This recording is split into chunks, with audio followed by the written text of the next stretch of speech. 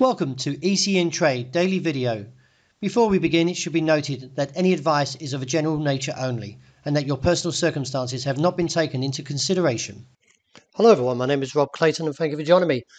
Well, overnight the Australian dollar and also the euro found strong momentum, and behind that was on the back of the US dollar, which measures the greenback strength against a basket of 6 major currencies as it takes the challenge to the downside and crushes the short-term uptrend, which is seen around 103.40. From the break, now gives further trajectory down towards 102.30 as a potential target due to the heavy technicals. This in terms has seen the euro now push further to the upside as it looks towards a resistance of 105.80. I feel the market may clear this level and push on towards 106.45 to about 106.90 before the bears return or profit taking likely to emerge. The Australian dollar also finding momentum after rebounding off the 69.55-65 level on Thursday. Partly on the back of that was the Australian job release, which came in surprisingly low against the rate of 3.9 last witnessed back in 1974. The full-time employment increased by a whopping 92,000 jobs, while the part-time decreased by 88,000 jobs. This has now opened the door for the RBA to lift rates possibly up by 40 basis points to around 0.75%. That is when the RBA meet June the 7th.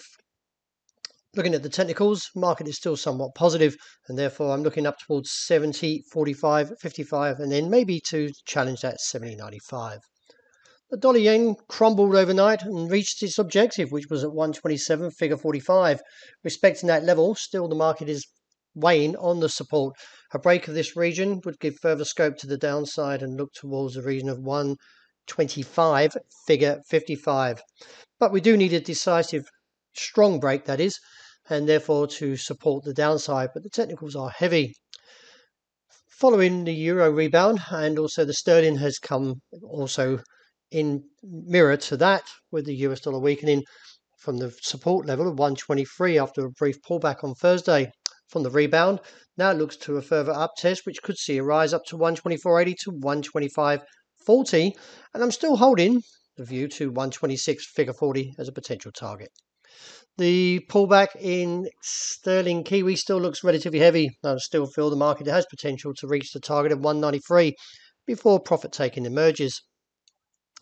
With the dollar weakening, gold found strong support and rallied through the key level, or the downtrend should I say, which was at 1,832 to 34. From the break, now gives us the next target of 1,849 to 53. That may actually extend up to 1,862.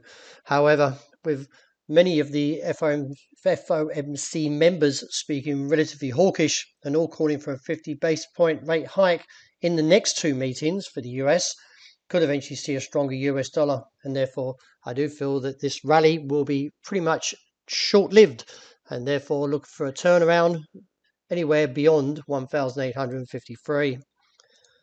Wrapping up with oil, the market did stab the level of 106 and posted a low around the 102, 103 briefly, and then rallied back again. And from the close, I still feel there is relatively good interest to see supply emerging for this market, and therefore look for another down test to 106.40 with 102.60-70 as a potential target.